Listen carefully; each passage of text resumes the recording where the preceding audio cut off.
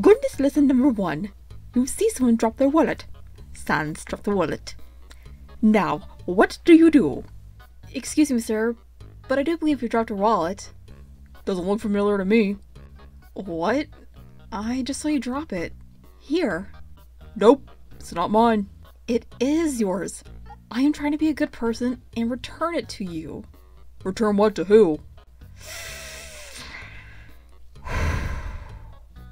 Aren't you Sans the skeleton? Yup. And this is your ID? Yup. I found this ID in this wallet, and if that's the case, this must be your wallet. That makes sense to me. Then take it. It's not my wallet. You take back your wallet or I'll whip your arms off. Yeah, wrong. Good people don't rip other people's arms off.